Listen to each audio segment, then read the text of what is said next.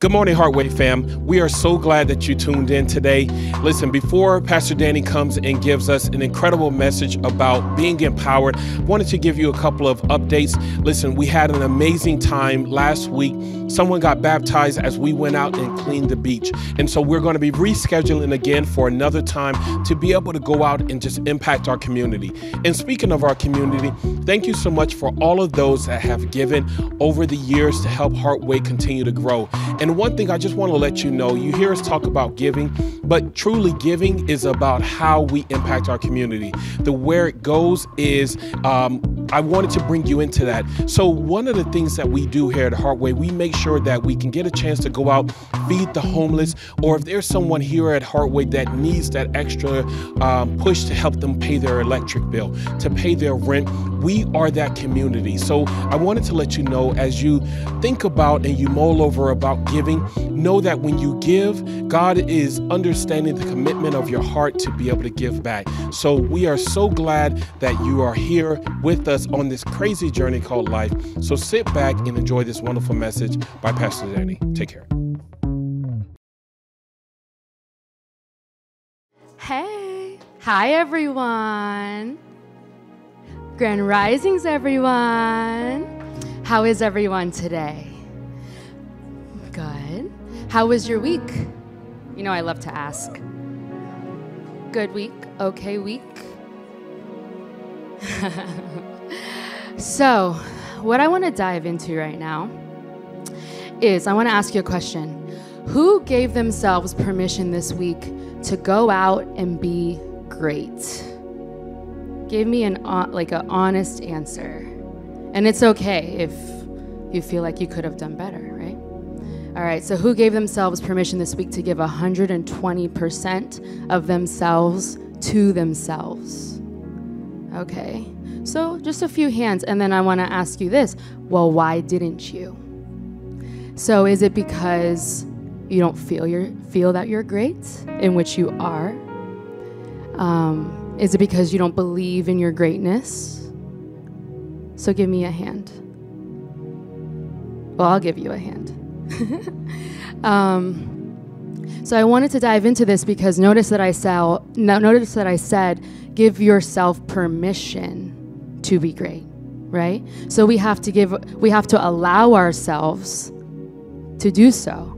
We have to allow ourselves to step into a space of greatness in which you already are, because you're here, because you exist, because God has chosen you and you and you and you to be absolutely yourself, in which you are already an embodiment of greatness.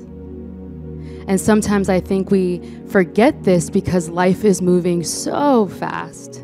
So fast. We have to take care of the babies, and we have to take care of ourselves and the mom and the dad and work and pay the bills.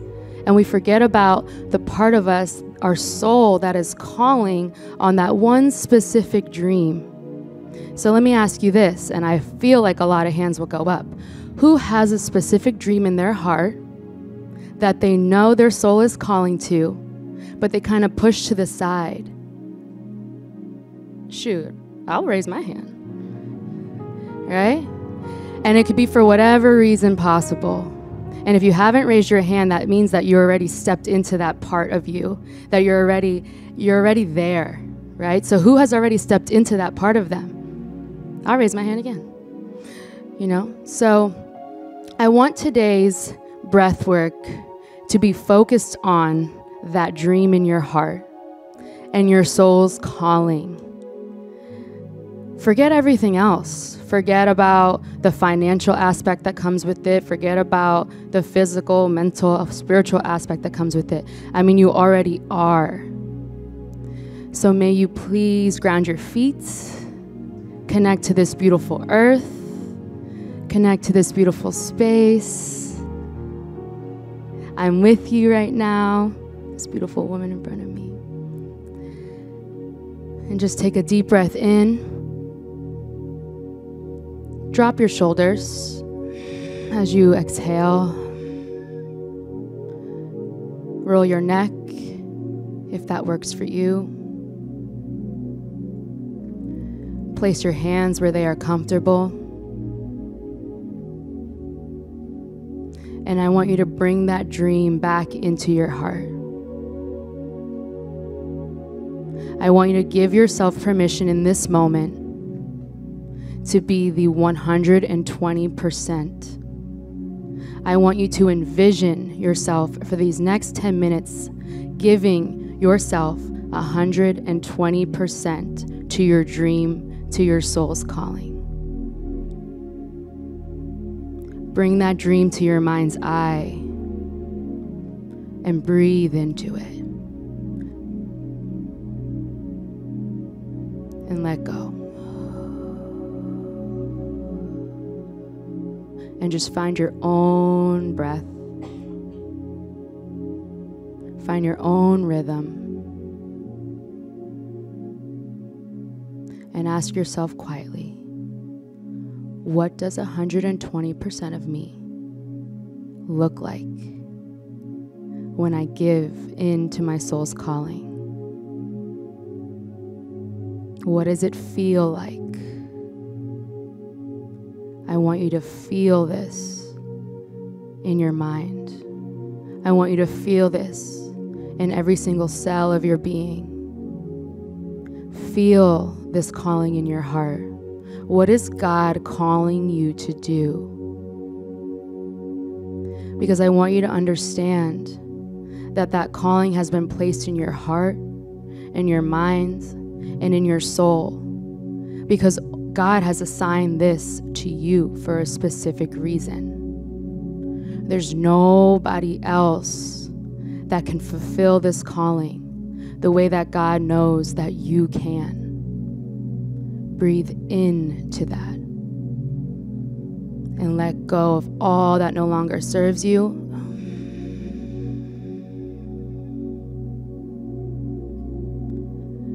Feel the emotions associated with this calling. Is it sentimental? If there's happiness, envision yourself smiling, hugging your loved ones. What other emotions are associated with this? Feel it in your entire being. Feel it as it travels from the base of your spine all the way up your spine. And let go. Deep exhale. Send that belly into the belly button, into the spine. And as we inhale, we feel our lungs expand. Feel yourself expanding into this moment. And we let go. We send the belly into the spine. We let go. And we find stillness. This dream that's in your heart, I want you to bring it into all parts of you right now. What is standing in the way of you and your deepest dream? What was your dream as a child? That someone told you, you can't do that. You're not good enough. I'm here to remind you that God needs you. God needs you to step into this dream. You are the chosen one, my friend. And so we inhale for 4 seconds. 1, 2, 3, 4. And we hold for 2, 1. And we let go for 6, 5, 4, 3, 2, 1. Find stillness. Feel the dream. Sometimes we veer away from things that are hard, but I'm here to remind you that just because it's hard doesn't mean it isn't possible. And we breathe in for 4, 3, 2, 1. And we hold for 2, 1. Let go. Beautiful. Do you feel that energy in the room right now? Do you feel how we together as a collective are raising the vibration of this room, of each other, of this planet? Place your hand on your beautiful heart and feel that dream. I dare you to dream this week. I dare you to wake up every day and step into your purpose and your God calling. You are the chosen one, my friend. You are needed. You're not wanted, you're needed. You are here for a specific reason. Feel your beautiful heart. Connect. Connect with your partner that's sitting next to you. Send them love. Send that dream love. Tell that dream, I haven't forgotten about you. I'm coming back. And our last inhale together. 4, 3, 2, 1. And we hold for 2, 1. And we let go. That is so beautiful. When you are ready, you may come back into your minds, your heart, your body, your soul. I love you so much. Dream big, my friends. Namaste. Amen. Thank you. Thank you so much. Hi. Good morning. Happy Sunday. I want to give a shout out to all of our leaders at Heartway who do just such an incredible job behind the scenes, making everything happen. I love you guys. You know who you are, everybody that steps up in such an incredible way. I love it because like the people who are really in the inner core that run this whole thing, they don't wait for me. They're like, hey, we're doing this on this date, and this is how we're doing it. And I'm like, oh, okay, thanks. Perfect. Thank God for you guys. And some of y'all who have been there before, you know too how it goes. So anyways, I love you tremendously. And also I want to give a shout out to everybody that has stepped up financially to help contribute to the work that we're doing here at Heartway. Over the last several months, as we were really iffy about our location and maybe having to move and dreaming and planning about what this community can evolve into in the future, we were very honest. I've been very honest from the stage about how important it is for people to step up, people who call Heartway home and who love what we're doing to step up and contribute. And you've been doing that. And so I want to applaud you and thank you and tell you that what you are doing with your contributions matters tremendously. We see you. We honor you. We love you. Thank you. So this morning, I want to talk to you about how to live an empowered life. Back in the day, I used to work in the rescue mission, Miami Rescue Mission. I worked with the homeless population. And I remember one homeless guy that I would talk to who was a part of our program who had applied to a bunch of different jobs. But the thing is, when you got a criminal record, sometimes it's hard to get some jobs. And it doesn't matter how long it's been since the last time you did something foolish, but it's on your record. It's like a stain, and it's very difficult sometimes for doors to open up, for opportunities to be given. And so this guy was telling me that he applied to a whole bunch of jobs. Nobody ever got back to him. So what he decided to do was he walked into one of the warehouses that he had applied to and that never got back to him. And he just saw a broom, picked it up, and started sweeping. One of the managers saw this guy, and she was like, hey, who are you? What are you doing? He's like, hey, I'm so-and-so. I need a job, so I'm just here sweeping. And she's like, yeah, but we're not paying you. And he's like, I know, but I'm just going to keep doing it until you're able to. Next day, the dude gets hired at the warehouse. Talk about living an empowered life. It's very easy when situations like that arise for us to become disempowered. Think about this individual's particular situation. So easy for your mindset to go towards that negative bias and orientation. Oh my gosh, I'm not good enough. My past is going to haunt me forever. I keep applying everywhere and nobody wants me. All of these doors keep closing on me. I must not be good enough. I can't do anything about this. I might as well give up. You know how sometimes once we open and, crack open that door, it's just a negative spiral. So easy for this man to have become disempowered in that way. Instead, because he didn't victimize himself, he showed resilience, he showed commitment, he showed action. Doors were open for him that otherwise probably wouldn't have been open. So all of us, in one way or another, have been in situations where we feel disempowered. Disempowerment is believing that our circumstances and conditions in life need to change in order for us to thrive. So to be disempowered is to give your power away. And the greatest power that you have is the power to choose your attitude in any given set of circumstances. We abdicate that power when we allow circumstances to define us, when we allow the narratives that other people create to limit us. And the way that we take that power back is by taking control of the way we are perceiving and interpreting the events of our life, as well as the responses and attitudes that we have when things don't go our way. You may not be able to change the situation, but you can change the way you see it.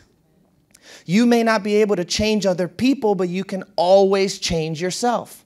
And so taking that step of doing what is in your power to do is how you move from a place of disempowerment to empowerment. There's a bunch of stuff, of course, that's always going to be out of your control. And if we just cry and complain about all of the factors that are outside of our control, what is that going to do for us? How is that going to help us move forward?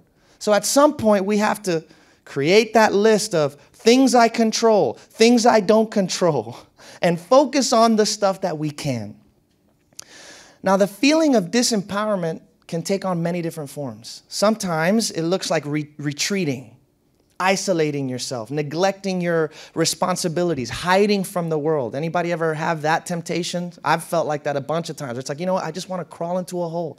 I don't want to talk to nobody. I don't want to look at nobody. I don't even want to do anything. I give up. I quit. I'm gone.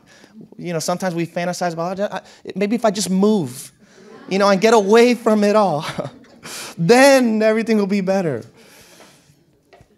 Other times, disempowerment looks like low self-esteem, lack of self-worth, right? Looking outside of ourselves for value and approval, constantly comparing ourselves to others and caring about what other people think, doubting ourselves, which is something we do very well.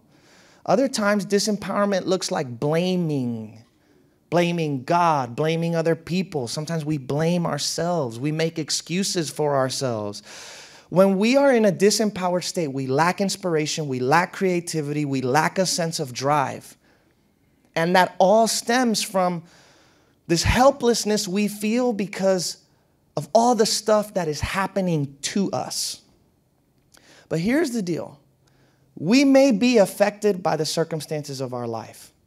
We may be limited by some of the situations that we find ourselves in, but we do not have to be determined by them. You have the power within yourself to be a self-determining individual, meaning you have the ability to rise above the conditions and circumstances of your life and determine for yourself what this is going to mean for you and what you are going to do with what life has given to you. All of us come across different limitations, biological limitations, psychological limitations, sociological limitations, and there's pros and cons to every situation that we find ourselves in, and all of our limitations also come with strengths. But the one thing in which we are all equal is in our ability to rise above the conditions of our life.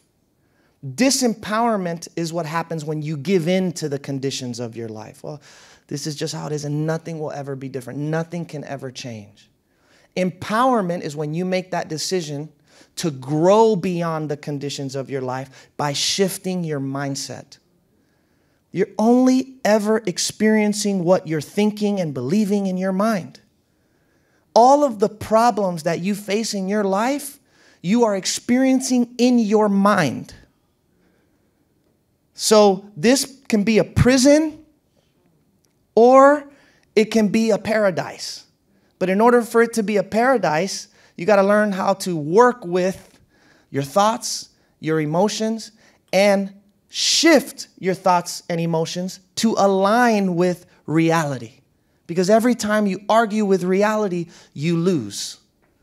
So that's what it means to be empowered. It's living in harmony with the way things are. Life takes you left. I guess we're going left. And I accept this path as if I chose it for myself. Oh, life is going right. I guess I'm going right. I didn't choose it for myself, but I'm going to act as if I did. That's empowerment. And it'll take you very far in life if you're able to do that. I love this quote from Henry David Thoreau. He says, "I know of no more encouraging fact than the unquestionable ability of man and woman to elevate their life by conscious endeavor." In the Hebrew scriptures, there's a story about two men named Joshua and Caleb. And they were very close to the leader of the Jewish people at that time, Moses. And together they were going into the promised land. God had promised to give them a land that they can call their own. For years they were slaves in Egypt. And then they were nomads in the desert looking for a land they can call their own. God gave them a vision. There's a piece of land over there that's got your name on it, and it is a land where things are always flourishing, flowing with milk and honey. Is that my phone ringing or somebody else's? Oh, I'm calling somebody. Wow, I don't even know who that is. Who's Daryl? Gosh. That's so embarrassing. Now, the other day, you know what was funny? On Friday night, I was hanging out with my friends at the Hard Rock, and I was texting somebody about the baptism on Saturday, and because this lady wanted to get baptized. I don't know if she's here today. But I was like, hey, I think we're canceling it. We're going to have to reschedule. She's like, yeah, that's fine. We'll just reschedule it. Okay, no problem. And then I was taking a selfie of myself to send to somebody, and I sent it to her. I was like, it's like 10:45 at night. Sorry. So funny. Can you imagine how embarrassing that is? I was like, well, I'm like, listen, everybody already knows, it's just, it is what it is. Anyway, so Moses sends these two men, Joshua and Caleb, to go and spy on the land because there's people that are inhabiting the land that God had promised the Hebrew people. So there's a group of 12 individuals that Moses sends to go take a look and see how things are there. Well, a bunch of the guys who came back said, we went into the land which you sent us, and it is as incredible as you say it is. It's a land that's flowing with milk and honey. There's so much fruit. It's a land of abundance. But the people who live there, they're really strong, really big, really powerful. And I don't know if we'll be able to go in there and kick them out, essentially. They were scared.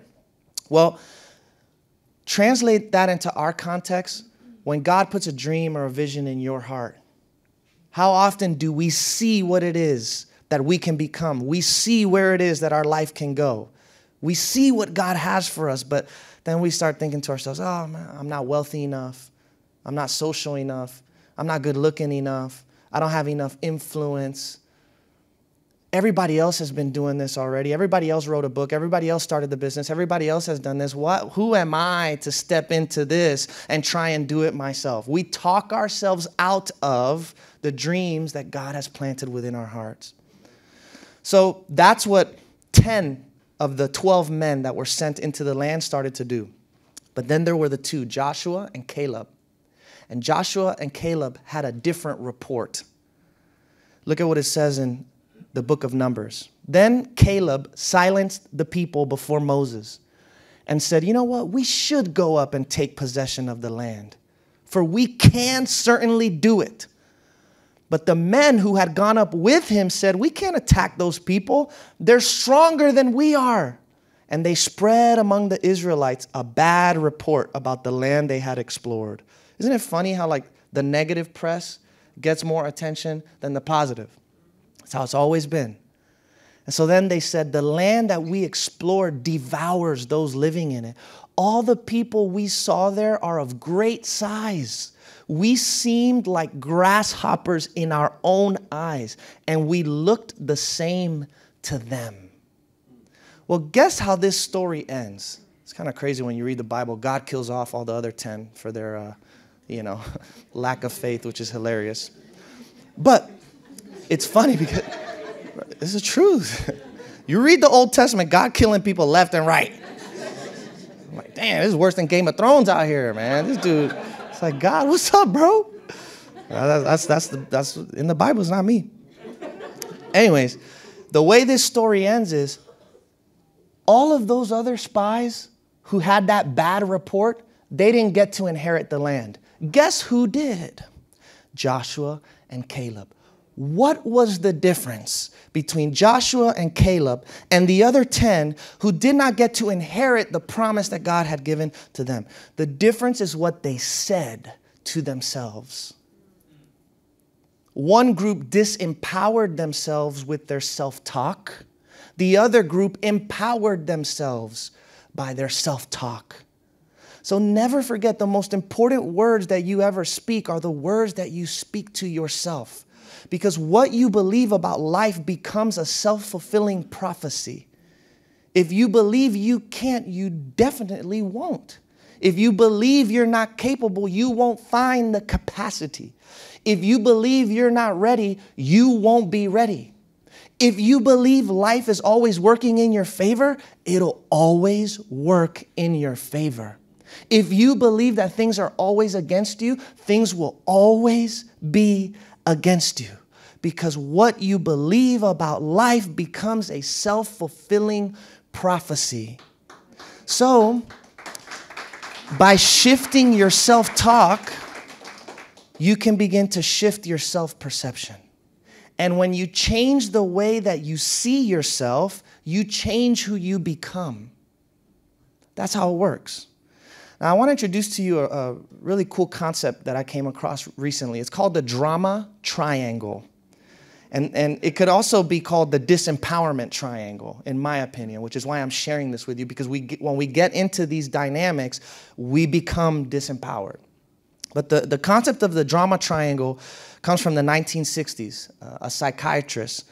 And the drama triangle is a framework that was created to give us a model that shows us how dysfunctional social interactions work when we get into conflicts and relational issues with one another. And it also illustrates the power games that we like to play. So the drama triangle outlines 3 different roles that we step into when conflict arises. The first role is the victim. This is the poor me mentality. The victim is always seeking sympathy by telling embellished stories about their pain and the wrongdoing that they have experienced. So a victim is unwilling to take responsibility for the undesirable circumstances of their life, for the role that they have contributed to the mess that has been created. And victims always completely put all of the fault on the other person. So you can know that this is the role you're taking on when it's all their fault. Victims, of course, feel trapped, hopeless, helpless. When we enter into this victim mindset, we feel like we are at the mercy of life. And the victim is always seeking for people who will take their side and feel bad for them because they feel oppressed. The next role is the rescuer. The rescuer is the one that says, let me help you. The rescuer is a people pleaser that wants to fix other people's problems. And rescuers sometimes, out of their desire to people please and be on somebody's good side, tend to be enablers. So even if the person that you're supporting and helping is making decisions that are unhealthy for them, you're just the cheerleader. And you think that you're helping them by just being the cheerleader, when really what that person needs is, alongside of the cheering up, some honest feedback from somebody who loves them and cares about them enough to share with them what they see to be true. So rescuers are always intervening on behalf of the victim to try and save the victim from the perceived harm of the persecutor, because they derive their self-worth from helping other people. Rescuers also tend to meddle in other people's drama as a way of avoiding their own. So the rescuer has a need to be needed.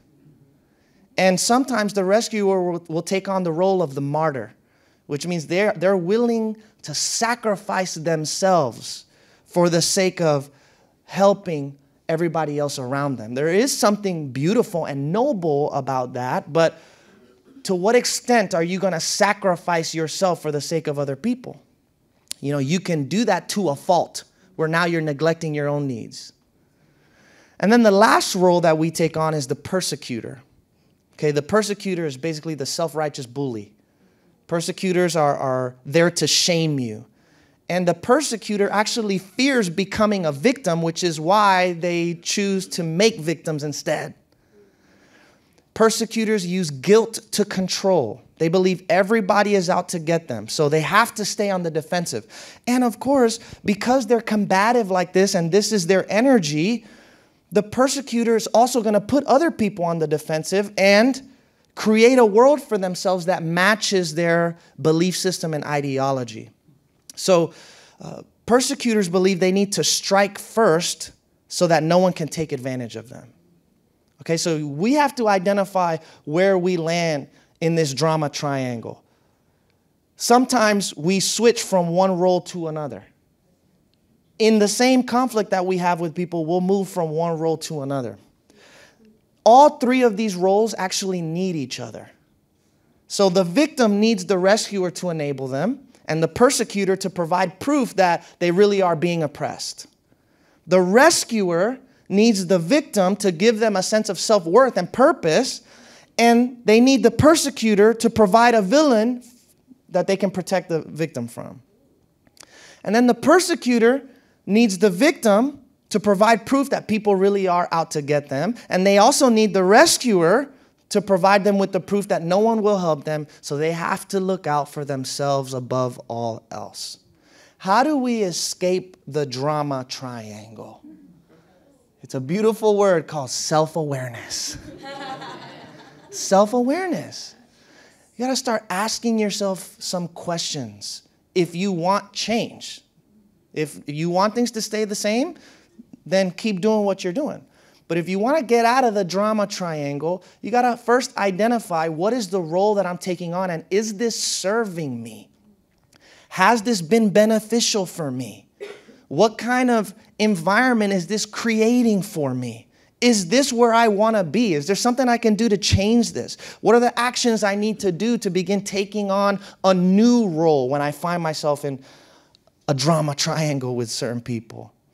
Mind you, the common denominator in all three of these roles is blame. Everybody is blaming, blaming, blaming, blaming, blaming, blaming, blaming, because we all feel shame deep down inside. It goes right back to the first book of the scriptures, the first couple chapters, the story of Adam and Eve.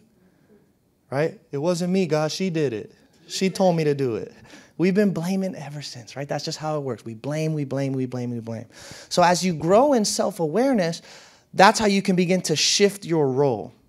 And the way to move from disempowerment to empowerment for the victim is to become a creator.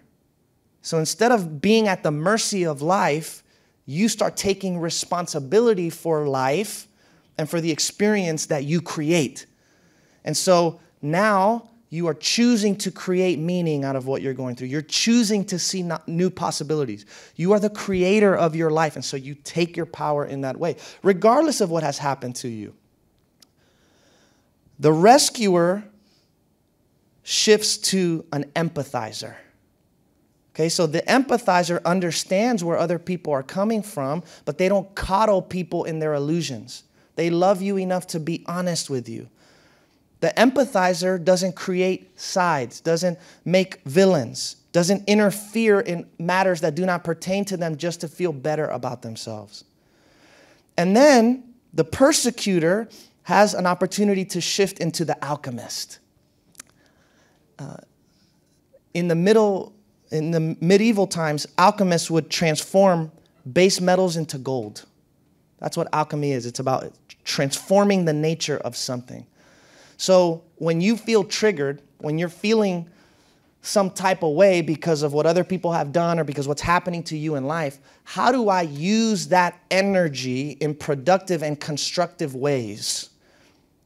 Okay, emotion is just energy, and you can use it. It's about creating a relationship with your emotion. So I'll give you an example. For me, one dominant emotion for me has always been anger. Because I like to please other people, there will be times where I will pretend that anger's not there, repress the anger, ignore it, but deep down inside, it's in there. And so that sometimes has caused me to give the facade that everything's fine when it really isn't. So what I learn now, when I feel anger about something, normally that's a sign that I need to speak up about something. For me, if I feel anger, how do I use that energy to be assertive in this moment? Instead of just pretending like nothing's wrong and just building up this reservoir of anger that one day will explode. So you have to figure out for yourself how you are going to use emotions when they're there. But that's the point of becoming an alchemist, is you're able to transform that energy, that emotional energy, into something constructive and beneficial for your life. Look at what it says here in this wonderful quote by Dr. David Hawkins. He says, "Our higher self, which we might say is the composite of our higher feelings, has almost unlimited capabilities. It can create employment opportunities. It can create situations for the healing of relationships. It has the power to create the opportunity for loving relationships, financial opportunities, and physical healing. As we stop giving authority and energy to all of the negative programs that stem from our own thinking, we stop giving away our power to others and begin to own it back again. This results in a rise of self-esteem, the return of creativity, and the opening of a positive vision of the future that replaces fearfulness. That is the empowered life. The empowered life is taking full ownership for your experience of reality, 100% of the time. Our greatest delusion is thinking that other people are always the problem instead of ourselves. When you are living in an empowered way, you become the creator of your experience because you understand that everything you experience comes from how you are perceiving life. And so you focus on shifting your perception in a manner that brings you strength and helps you find courage. To be empowered is to have the courage to be yourself, authentically you. To speak your truth, to use everything that you go through as an opportunity for self-discovery, as an opportunity for growth and evolution. Look at this quote from Maya Angelou. She says, "You may not control all the events that happen to you, but you can decide not to be reduced by them." That's it. You can decide not to be reduced by them. So it's all about knowing yourself. Aristotle said, knowing yourself is the beginning of wisdom. Study yourself and get to know yourself so well that you begin to discover what your sweet spot feels like. Not just a concept in your head, but a deep feeling at your core. You know what this feels like. And you have to determine what your sweet spot is for you. I describe my sweet spot as being in a balanced, centered state, at peace with myself, at peace with others, connected to my authenticity, in tune with my creative energies. Once you're able to identify what that sweet spot feels like, now it's just a matter of simplifying whatever you need to in your life in order to stabilize yourself there. And I use the word simplify intentionally, because it's not a matter of you adding more things to your life. I have to do more stuff, which is typically how people approach this. Oh, I've got to start waking up at 5 in the morning and doing this and doing that, which is fine. You can do that. Somebody was telling me they were doing that earlier today. That's awesome. I love it. But my point is, you don't have to add more to your life. Sometimes you just got to subtract some things. Oh, subtract. Thank you. Jenny always helps me with, she's like, you need to fix things. Always after service, she's like, hey, Dr. Danny Prada, it's not a tapestry, it's tapestry. Okay, she's like, by the way, I'm like, thank you, Jenny, I love you. So, yeah, you just gotta subtract some things from your life. Simplify things to remain in that sweet spot. Your sweet spot is where you are when you are connected to your Creator. And it's really that simple. Look at the scriptures. Acts 1:8, you will receive power when the Spirit comes upon you. 2 Timothy 1:7, for the Spirit of God does not make us timid, but gives us power, love, and self-discipline. So you don't have to try and work up this power yourself. All you got to do is connect to the power source. This is why Christ said, I'm the vine. You're the branches. Just abide in me. Stay close to me. Stay connected to me. Stay centered in me. And the power will come. The strength will come, especially in those moments when you feel like you don't know where you will access it from. You definitely can't just contrive it out of nowhere. Just stay connected to the vine and the fruit will come. You will be fruitful even in barren seasons, the scriptures say. Because that power is coming from your connection to your Creator. And there's so many different ways to connect to the Creator. You can individualize and specialize this in your own unique way. I remember I always used to speak down on and talk negatively of this Catholic form of prayer where you're just repeating words. You know, I guess the way that I was taught in seminary school from the Christian background that I had, they looked down on, the Baptists look down on the way the Catholics just repeat their empty phrases and, it doesn't mean anything. We pray with energy and with power and just spontaneously and all these things, So I always used to be like, why do these people just repeat their Our Fathers and Hail Marys and what is that doing? It's so funny. Anyways, when I look back and I think about things in my life, but now that I've been working with literally Catholic people every day in hospice, a lot of these folks are Catholics. There are also a lot of other things too. It's funny because I work in Hialeah, and there's a lot of Cubans in Hialeah. And I didn't even know that my people have this Santeria in their veins. Yeah. So it's pretty cool, though. I love it. Like, you have to be non-judgmental. You have to be an open presence with these people to provide them with spiritual care, regardless of what their beliefs are, which is, again, funny because I come from a background where it's like, oh, the Santeria, bro, get away from that. You better cast out the demon. And I've made some pretty cool Santero friends, Anyways, we'll get into that. We'll get into that later. I have a very, very interesting job, but when I work with these Catholic patients, I was with this sweetheart this week. Oh my gosh. She's stuck in that room all day. Her body has failed her completely, but she's so sharp mentally. She's able to hold conversations. And she's like, when I walked into her room, she was listening to prayers on her phone. And she's like, I just pray all day. That's what I do. I have to just pray all day. She's like, can we pray together? So I've had to learn the Our Father in Spanish, the Hail Mary, and I pray it with them. And it's this beautiful tool that for these people, they use to go beyond their mind. The mind is always, the Buddhists call it the monkey mind. It's always jumping from one thing to another. We're always just from one negative thing to another. And just negativity, negativity, negativity. How do you get outside of that? Right? Sometimes you just need to repeat some words to yourself over and over and over again.